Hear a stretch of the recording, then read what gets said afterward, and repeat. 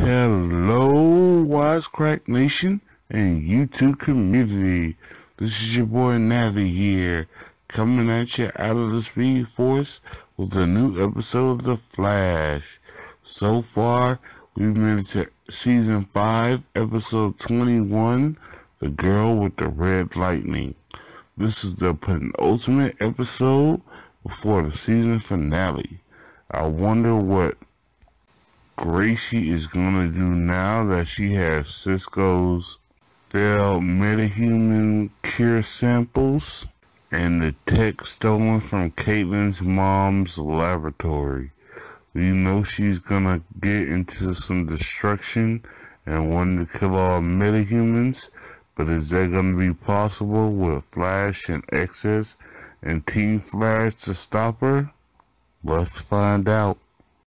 Well, it seems it's the final countdown for Eobard as time runs out on his timer in the jail cell, in which the guards come in and torture him before getting ready to put him to death with his own lightning.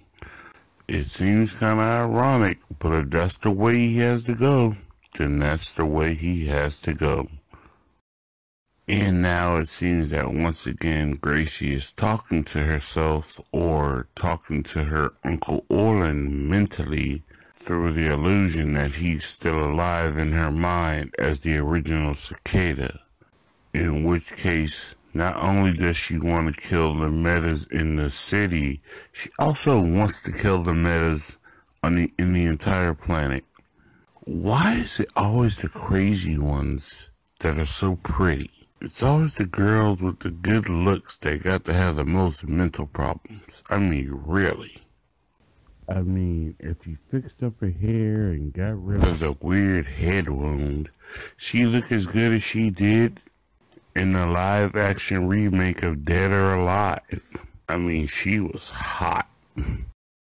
Now we find ourselves at Star Labs with Team Flash, going over the specifications of the negative metahuman cure that Gracie is going to use in order to kill all metahumans. But one thing that Team Flash realizes is even though that she hasn't done it yet, she still needs some materials more than likely for her plan to go off. So in order to help every meta in the city, the team decides to distribute the cure, the actual cure, at CCPD. Hopefully Joe and Cecile can get through to Captain Singh. What I find most problematic about this is that Team Flash didn't even test the gun they plan to use on Cicada's dagger to see what happens until just now. Oh, this is going to be one of those risky moves that Team Flash does. For some reason, I do not feel too positive about this scenario. Luckily, Joe and Cecile get through to Captain Singh in order to get Captain Singh to set up CCPD as a metahuman safe haven for taking the cure. So while Captain Singh is at City Hall, he's decided to put Joe in charge. Could this be an implication of future actions? Maybe Joe's gonna be captain soon? Let's see. Well, the good thing is we see Sherlock meet up with his new little girlfriend, Renee, at CCU. At which point he was going to confront her and let her know that he knew about her powers. But before he can do that, Cicada 2 showed up. I swear Gracie takes cock-blocking to a whole new level. Luckily, Sherlock alerted the team with his Metahuman Danger app, in which everyone showed up. But the problem with that being, Gracie and Nora are still connected mentally. As they showed up, she left. But what's more problematic is, now Nora is showing effects of the red lightning still in her system. Well, it seems that the team learns that Cicada number 2, aka Gracie, has stolen another part that's revolutionary new and still needs one more part that can help her complete her plan. And Sherlock, being the suave guy that he is, has propositioned himself to help Renee find some way to deal with Cicada coming after her and trying to kill her. But the biggest spoiler of all is knowing that Nora's red lightning isn't due to her negative emotions, it is due to Cicada's negative emotions and the fact that they're still mentally linked. Well, at CCPD, Joe and Cecile are doing their best to keep the station and all the metahumans that are coming there to receive the cure under control. But after the news alert of Cicada 2 hunting down metahumans, Cecile gets a powerful mental emotion from her abilities and feeling that a large group of metahumans is about to enter the police department, and boy do they come in numbers. Imagine if it wasn't a cure, imagine if it was $1 million. Boy, that'd be even worse. Well, it seems Ralph's thinking process of the future comes in handy as he questions Nora about where they could find the last possible piece in the future. Because more than likely, if they have it there in the future, it's already there in the present.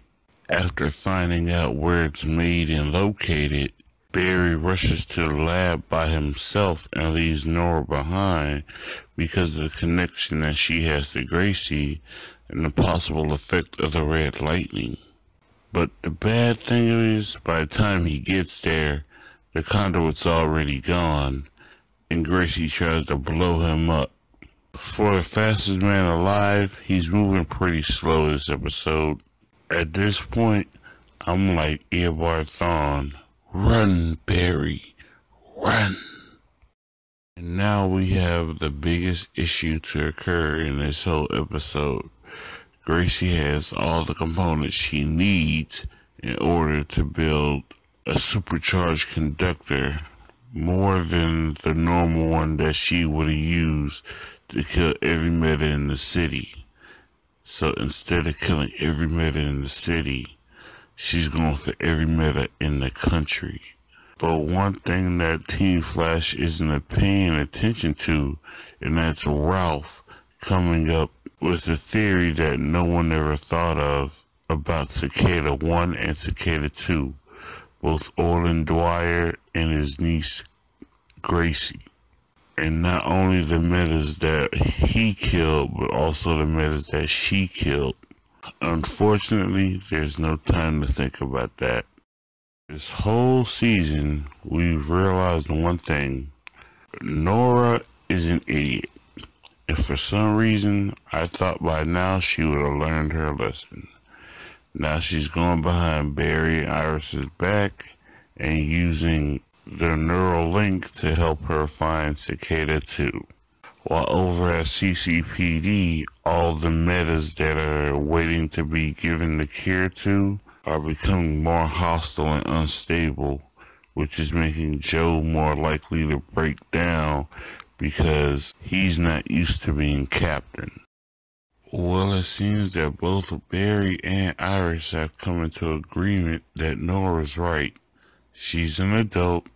She can use her powers properly now due to their training. And if she feels that she can control her negative emotions when going into the negative speed force, then they should trust her. Me, on the other hand, I still feel a little bit iffy about trusting Nora with her emotions. But it's at this point in Star Labs that Barry and Iris have taken Nora to the containment cell that they tried to use on Reverse Flash in Season 1. Let's just hope this works more than anything. Back at CCPD, Joe has finally overcome his fear of being in charge and has addressed the public of metahumans and the CCPD and let them know that even though they're afraid, that they can get through this as long as they work together and remain calm. It reminds me of the movie Lean on Me, and Joe, I swear, reminds me so much of Morgan Freeman's character, Mr. Clark, in that movie. I like how the fact that black leading characters are more confident than anyone else in movies and television. Now we've made it to the highlight of this episode as we see Gracie and Nora interact mentally, in which Gracie blames every last meta for what happens all over the country and to her family, and that is the Flash's fault, Team Flash's fault, and Nora's fault as well for destroying the Flash satellite, the Enlightenment satellite, and starting off all the process of creating new metas and metatech. At which point Nora gets the red lightning under control and finds out that Gracie's going to CCPD to set off the bomb.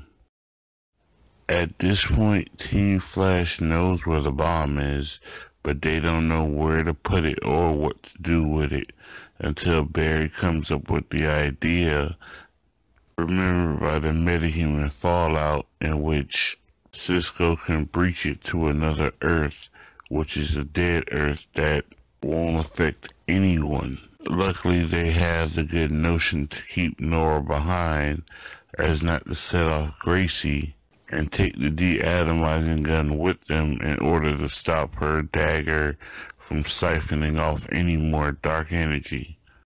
Luckily, all the metas at CCPD are evacuated, leaving Joe alone to fight Cicada 2. But luckily for him, Barry and the team showed up ready to take on Gracie. Unfortunately, they can't touch or breach the bomb anywhere in fear of setting it off. So that means Cisco has to use his technical know-how in order to figure out a way to save the day. But during the fight with Team Flash, they see that Gracie really didn't need the dagger to dampen their powers, as she didn't have it in the future. In which case, during the fight, she controls everything using her abilities.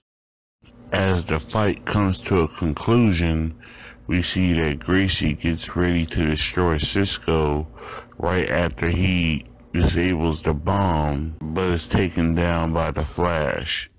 It's at that moment that it hits Ralph that his feelings about Thawne and his plans and his mental ingenuity are correct, as he realizes why Thawne is the way he is and what the possibility could be.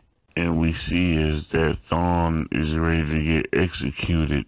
They pull off his chest plate, in which you see Cicada's dagger embroidered across his chest, dampening his powers. At which point, Ralph has only seconds to try to stop Barry and Cisco from destroying the dagger. But unfortunately, my friends, this is where the episode ends. Well, Wisecrack Nation, this has been some penultimate episode before the last episode of the season. Who would have thought that Ralph would have had Thawne figured out before anybody else? We all knew that Thawne was dirty and calculating, but to think that far ahead? Oh man, Nora, you really messed up. She pulled a perfect Barry, being smart and stupid at the same time. Well, like we said, like father, like daughter. But for right now, I'm gonna go back into the Speed Force and get ready for next week's last episode of the season. Wisecrack Nation, what you could do for me right now is go ahead and answer the poll question that I'm gonna leave on the card at the top of the screen. I want to know how you all feel about this episode and what you think it's gonna lead to. So go ahead and drop a comment as well. But hey, if you drop a comment, be sure to like, share, and subscribe, because you never know what could happen on this channel. And please, I ask you to go check out my friends at the 450 Legion gaming page. I know, they're talkative, they're loud, and they're kind of crazy, but hey, they're good guys. As for right now, I'm gonna get out of here.